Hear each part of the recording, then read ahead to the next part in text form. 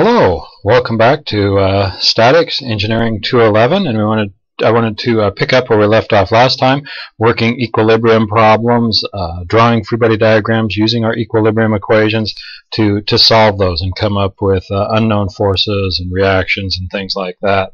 So I'd like to start with this problem here and say that we're given this lift like you might use to pull the engine out of a car or something. I think sometimes they call them cherry pickers. Little mobile crane, usually on small wheels that you can roll along a concrete or a hard surface floor, and with this hydraulic cylinder that this arm goes up and down. And let's say that we would like to find the pressure in the cylinder, so find the pressure in the cylinder and the forces at pin A.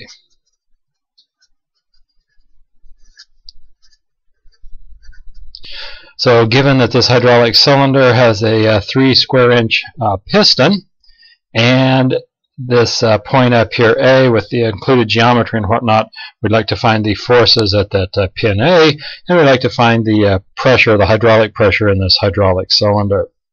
So to do that, and we'll talk more about other aspects of this problem when we get that wrapped up, but to do that, I think we'd want to draw a free body diagram of this lifting arm. So let's see if I can do justice for that.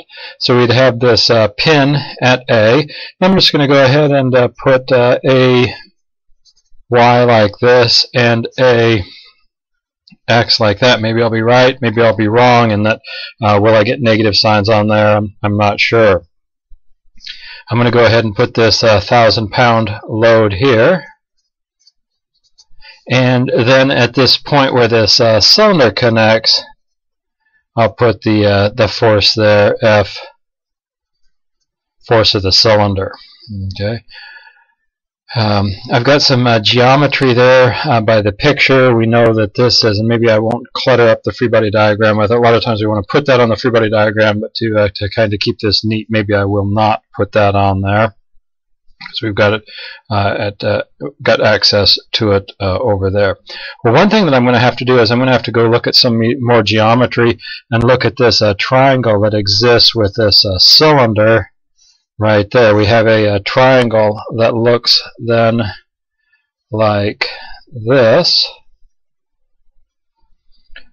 where this would of course be the pin at A, and we'd have 18 inches here and 36 inches there, so 36 and 18, and then we have the cylinder on this side, and this angle in here, this would be it's 30 degrees above horizontal, and we of course have a right angle to horizontal, so I could say that this is 120 degrees. So that helps me out. I could go ahead and figure out what this X side is. X is going to turn out to be, by the law of cosines, the square root of 18 squared plus 36 squared plus 2, whoops, not plus, minus 2 times 18 times 36 times the cosine of 120. Just barely got that in there. Okay, using the law of cosines. It's a little tight in there, but I should be able to reproduce that with the law of cosine. So 2 minus 2 times 18 times 36 times the cosine of that included angle, 120 degrees. And that X then turns out to be 47.6 inches. And probably the reason for that is so that I can get this angle in here. This is going to be what I really want. I can say then that the sine of alpha divided by the opposite side, 18, is equal to the sine of 120 divided by what we just found, 47.6 inches. And alpha turns out to be equal to 19.1 degrees. Or I guess the other option would be about, what, 160 or 159.9? No, 160.9, right? Yeah. 160.9.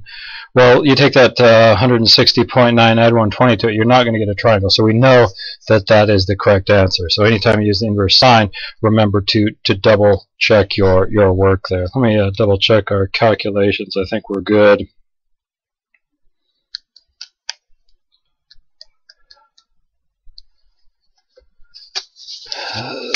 So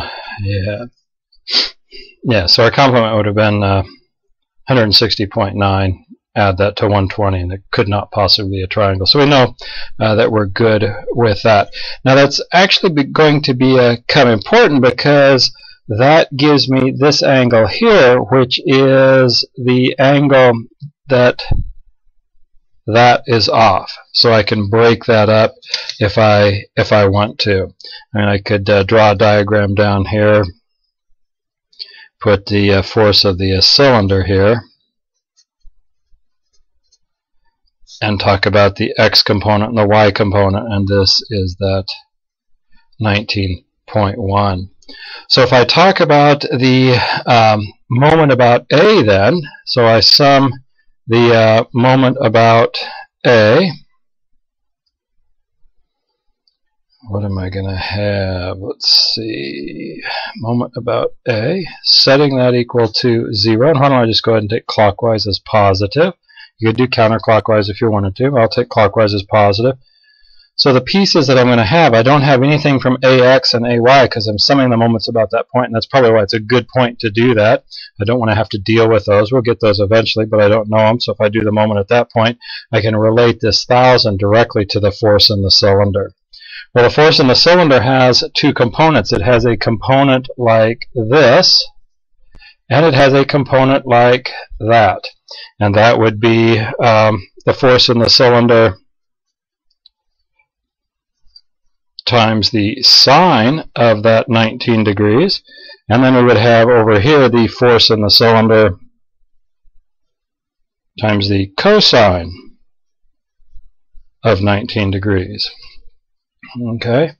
Now the other thing we have to think about is this is an inclined angle of what? 30 degrees, right? We have that 30 degrees in there. So if we look at this, I could talk about the force in the cylinder times the sine of 19 degrees, 19.1 if you want. So that's this piece here. What distance does that act through? Well, I have to find that vertical distance there, don't I? Which is going to be 18. This distance here, 18, times what? The sine of 30 degrees. I mean, I have a triangle that looks like this, where this is 18 and this is 30 degrees. So I want this side, that's 18 sine 30 degrees. Now I will have to then add to that, is that, see, which way is that going? That's this way, so that's going to go, that's this one. So we hold this here, and our paper will rotate this way, so it's positive, it's clockwise. Then I'm going to add to that 1,000, that's that one, and it acts through this total distance, which is going to be what? 18 and 36 is 54, that's where that comes from. 54 comes from 18 plus 36, and I need the horizontal piece, so it'll be cosine of 30 degrees. And then the last thing, so I've done this one, and I've done this one, and now I need to deal with this vertical piece of that. So I will have to subtract off, because it's going to tend to rotate it in the counterclockwise direction, the force in the cylinder times the cosine. We've got the angle defined in here, that's why the vertical piece is cosine. Cosine of 19 degrees, or 19.1 degrees, times the distance that that acts through, which is going to be now that distance, right? Which would be 18 times the cosine of 30.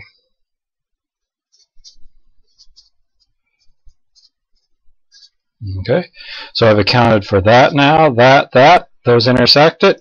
No one has told us about the weight of this arm, so either that was factored into this or it's negligible in comparison. Probably negligible in comparison. The arms are usually not that heavy. Let me double check our work here, make sure we're on the right path.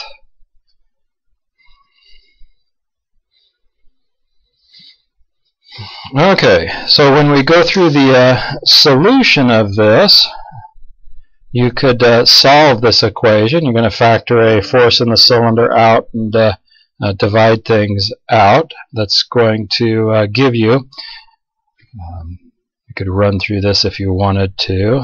The force in the cylinder is going to be equal to, let's see, this will move to the other side. So I'm going to have 1,000 times 54 cosine 30 divided then by cosine 19 times 18 times the cosine of 30 minus the sine of 19 times 18 times the sine of 30. Well, I think that's correct. We'll check that. Cosine 19. Yeah. So our force in the cylinder then is equal to, I think when I ran through this earlier, 3960 pounds. Let me double check that with the calculator, give you a chance to try and work along with it, or you can of course hit the pause button.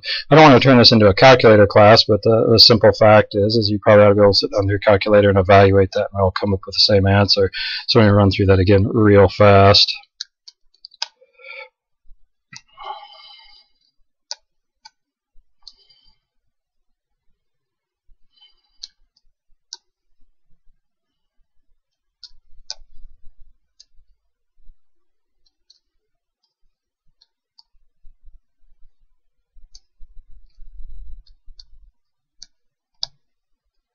Yeah, 3960. Yeah. So I think we're okay with that. Now that's the force in the cylinder.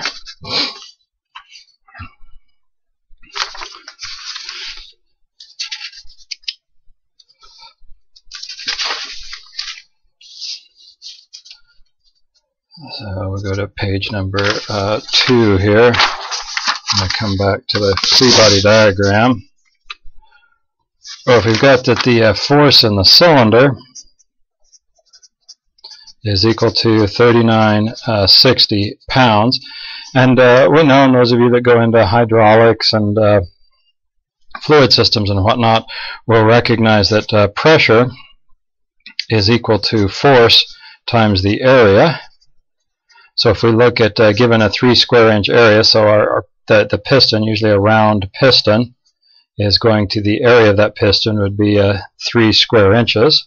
So we could say that we have 3960 pounds divided by 3 square inches, which gives me 1320 psi, which is certainly a reasonable, 1320 psi, which is certainly a reasonable number for hydraulic pressure. So start looking at a lot of agricultural and industrial systems.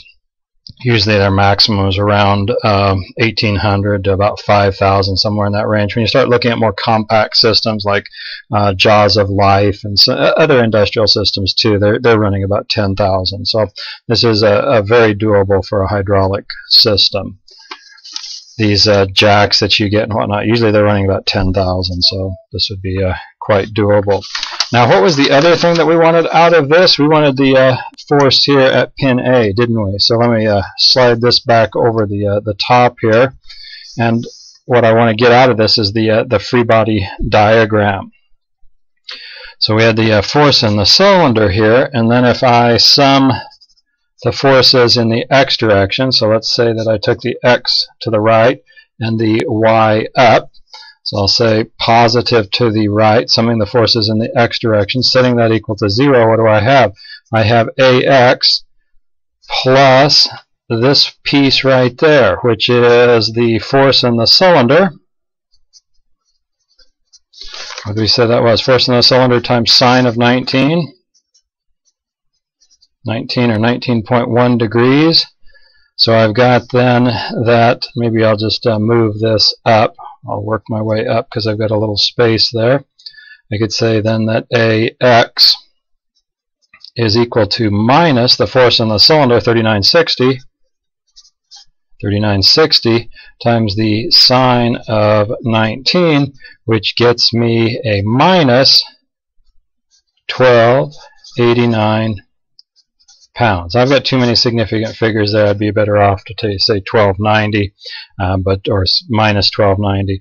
The minus is quite important because if we look at this, it's saying that we really needed this force in the other direction, didn't we? We needed it in that direction, which makes sense because we have this here. If this is in this direction and that's in that direction, this thing's going to be accelerating to the right quite rapidly. So it should not surprise us that this AX would have to be back that way. So I should probably have a negative sign. Now what should I do about that? Do I want to go back through and change this? No, because then I'd have to change this diagram and all of the math leading up to that. So I just go ahead and leave my diagram here, and then I leave the negative sign there, and when we see a negative sign, we go, oh, well, what direction is that? Oh, we took it to the right, so we know it really should be to the left. Okay, well, let's see how the other one plays out. So if I sum the forces in the y direction, setting that equal to 0. I'll go ahead and take positive up on this, and I will have AY, that's acting up, plus the force in the cylinder times, what was the vertical piece? Cosine of 19. So I've taken care of that one. I've taken care of that one, and I don't want to forget to subtract off that 1,000. So I could say then that AY is equal to 1,000 minus the force in the cylinder, 3960, times the cosine of 19, which turns out to be equal to minus 2744 pounds. And again, I have too many significant figures. I should call that 2740. A lot of people are then uncomfortable with that, but of course, on the magnitude of these numbers, 6 pounds should not break the deal. Let me double check those numbers that we've got out there, make sure we're right on this.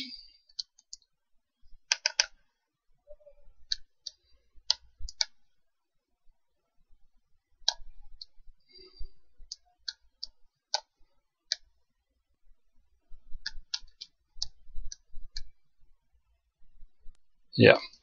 Okay. So we've got this. Now, again, this is negative, so it indicates that this would have to really be going in that direction, wouldn't it? Which makes sense. We can think about this load really teetering, almost a teeter-totter, this pivot point where this cylinder is, and this pin would have to keep it down with our classic third-class lever here. So that negative also makes sense. Well, if we look then at these two forces that are at right angles, we could use those. We could resolve those if we wanted to. I mean, if I were to turn those around, there's the AX, and let's see, AX would be going that way, and that one would be going that way.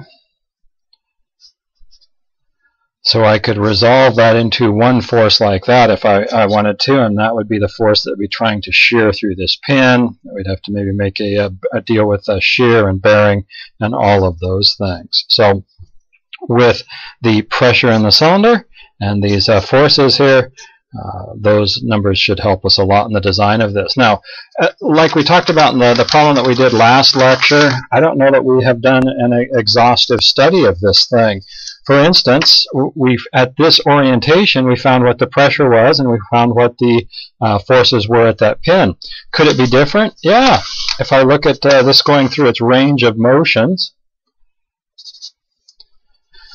we think about this going through its range of motion, we'd really need to think about defining this angle instead of 30, but rather as theta, and look at our equations in an abstract sense. Now, and find out when this is at a maximum and when it's at a minimum. The other thing we might want to think about is this whole thing overturning. We don't want to get in a situation where we've designed this and the cylinder doesn't fail and the pin doesn't fail and the whole thing tips over. You could see here that while this point here is maybe just inside that wheel, if you lower it down, that point could get outside there and you could begin to have problems with it overturning depending on how much weight we have back there.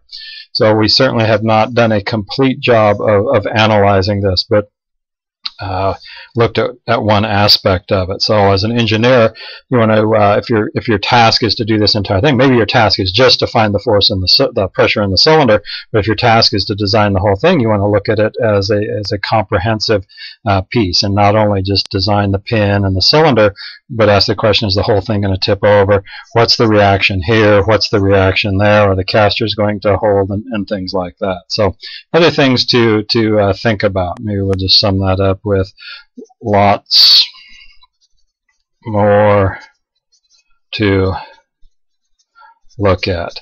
So we talked about when things tip over. When would be the thing when this would tip over? When this reaction is equal to 0 at tipping, isn't it? We could go through that analysis. I think you've got some homework problems like that. So just things to think about. Well, the last thing that I would like to look at today deals with Hooke's law, and we'll see Hooke's law in lots of different forms in the terms to come. But we'll start with it like this. And we're going to talk about it in context for a spring.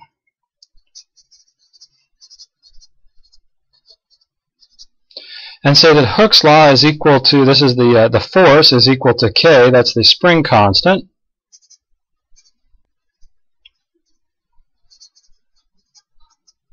And S is the change in distance.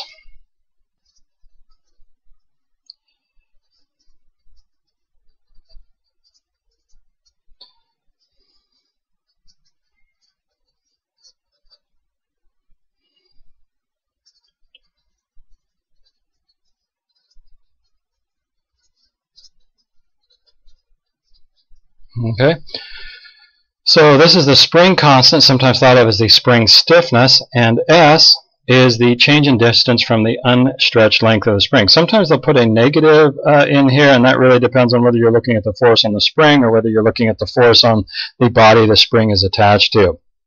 Let's try a very quick conceptual example here. Let's say that we have a spring that is unstretched at this point here, and we'll say that K is equal to 500 newtons per meter. And the spring constant, it has units of force over distance. So some common ones, Newton per meter, or pounds per inch, or pounds per foot. Okay, so we've got newtons per meter. And let's say someone comes along and they stretch this thing with some force, and they stretch it 0.2 meters.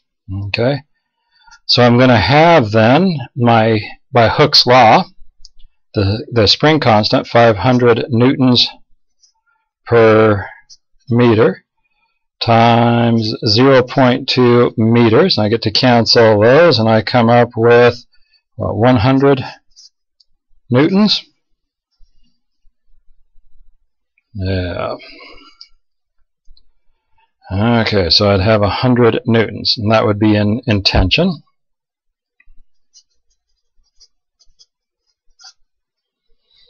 And then here, let me try another example. Maybe someone compresses this spring, and I realize a lot of springs are not necessarily made for both tension and compression, but we'll say ours is here. So they compress the spring, and we'll say that they compress at this distance of minus 0.2 meters. So we could say this force was equal to, again, 500 newtons per meter times a distance now of minus 0.2 meters. which gives me minus 100 newtons. And the negative indicates, of course, the tension here was indicated by the positive. The negative is indicating compression. Okay, I think we're okay there.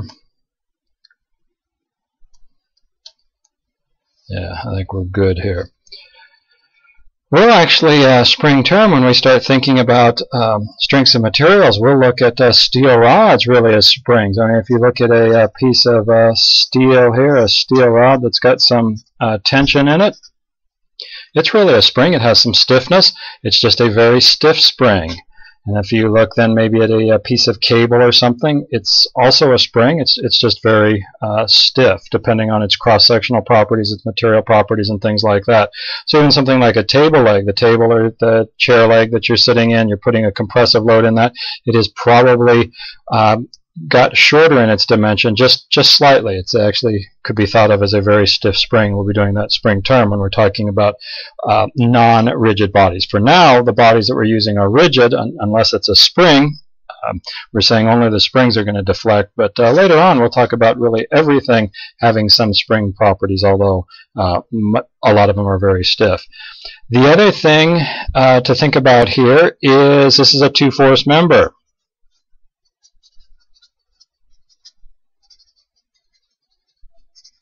Okay, it's a two-force member. So you've got tension in it or compression in it. Well, let's try an example then. We'll go through this. Let's say that someone gives us something like this. And so we've got this wheel, if you will, and it's got a bearing here with a pin in it, nice low friction bearing, and at some distance out from this, some distance d out from that, we've attached a string with some mass on it. And then at this point here, we've attached a string or cable with a spring, and we'll say the spring has some constant k, has some unstretched length. And what I'd like you to imagine is that we're holding this thing at this point here, and the weight centered over there, and we just tap it ever so much this way, and you can imagine it's going to come to a new point of equilibrium. This mass is going to pull down. It's going to have some weight force due to the mass, and this spring is going to be trying to pull back, and at some point here, some distance, this angle in here, some theta, this is going to come to rest again. I think you could hopefully imagine that when this started out and this point was up here, and then we just gave it just a little tap, and this thing rotated over to a new point of equilibrium. We'd like to, at this new point of equilibrium, find an expression for theta. How big is theta? How far did theta go? Well, again, free body diagram to the rescue here. Let's look at this. So I'll draw this thing again. And I'm going to put a couple of forces here. I'm not even going to label them because I'm not interested in them. I don't know what they are. I'm going to try and avoid dealing with them. And I'll put this point out here. This is going to be acting straight down. Now this is a mass, so I'm going to multiply the mass times the acceleration of gravity, because our free body diagram is always a diagram of forces. It is never a diagram of masses. So multiply your masses times the acceleration, in this case the acceleration of gravity, and put it on as a force. Then we have here the force of the spring, right? The force of the spring. And if we wanted to, we could come up here. We've got this angle theta. We're told that the radius of this is r. Maybe I won't put this on the free body diagram because I don't want to put a distance on there and clutter it up. And then we likewise have that distance there is d. So if I look at this little triangle that's made here, I've got a triangle that looks something like this, don't I? Where this angle here is that angle right there. That's theta. This is a right angle. That's the distance d. So I could say that this was d times the sine of theta. Okay. So where's a good point to sum the moment about? Well, a good point to sum the moment about is right there. Maybe I'll call that point O. So I'll say that's point O. So if I sum the moment about O, setting that equal to 0, what do I get? I could say that I have the distance here, which is the radius. There's that perpendicular distance. So the radius times the force in the spring. Presumably the radius is constant all the way around.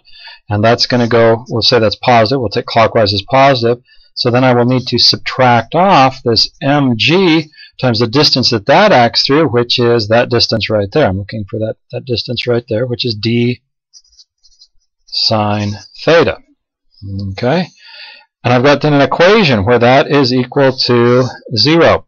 Because it was a great decision to sum the moment about this point here, because those forces intersect that point. I needn't worry about those two forces because their distance is 0.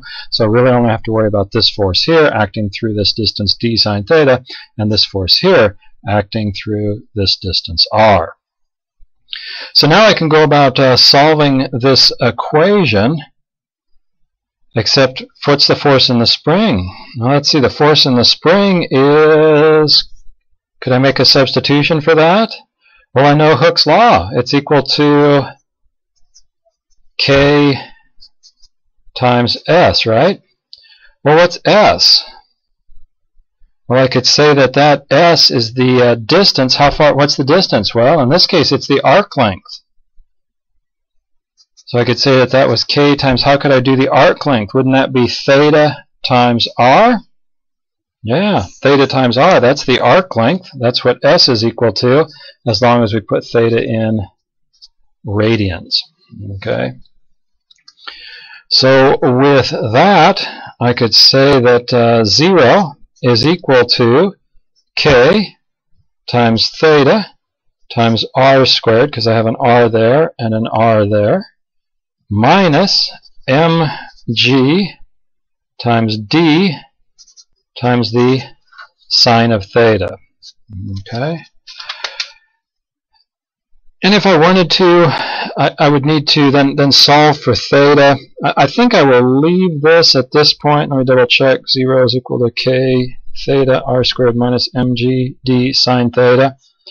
It gets to be kind of a hard problem to solve much further than that, because we have the unknown here as theta, and we have the unknown in the argument of the sine. You could go through and try and solve it.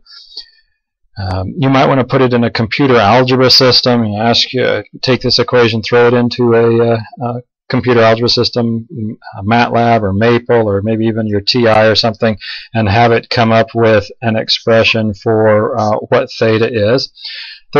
If you really wanted to, you could find theta. What you're going to do, and this is exactly what the computer algebra system does if you're using a numeric approach, is you'll guess a theta and see what the equation is. So you'll guess theta and the equation, and then guess another theta, and is the equation getting closer to 0? And we'll keep guessing this until we get pretty close to 0, because if we guess one way here and then we guess here and we've gone past, we know that we need to go back. And usually with about 6 or 7 guesses, you can get pretty close. So I would guess an angle of theta, put it in here. Do I get 0? No, I'll guess another angle. Am I getting closer or further away? And then I can refine those guesses. That's a root finding technique. You could use, we talked about using Excel to find roots last year for those of you that are around for the GE classes. So you can do this by hand. I've done it by hand with a half dozen. You can actually get pretty close, because you're not going to start very far out. I'd probably start looking at the physical situation somewhere between about 45 and 22 degrees, somewhere in there. Take that one and go from there. So I won't belabor this anymore, but an expression like this can be kind of handy because it's good for a variety of angles. So if you're doing something that could take on a variety of different angles, coming up with an expression like that is kind of nice. Well, springs in general are kind of interesting and probably worth thinking about. Let me make some final comments on those before we wrap up for the lecture or the day. And we've talked about maybe a coil spring. That seems the easiest to look at, and we could put tension on that or compression in that. If I look at a section of this, I take a section out of that and look at what's going on in that section. I really have some torsion in there, don't I? I have something that's doing something like that, some torsion that's trying to twist that spring. So when we have torsion bar springs, really a coil spring is really just a torsion bar spring.